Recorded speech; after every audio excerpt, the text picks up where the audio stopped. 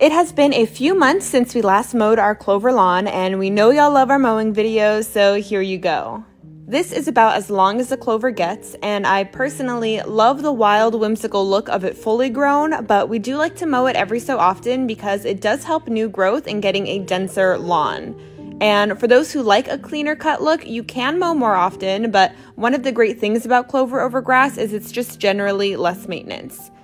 A push mower is being used here, which is our preference, but a lot of people ask if you could use a traditional lawnmower on clover, so we busted out our electric lawnmower, which you'll see in a second, to show you that yes, you can.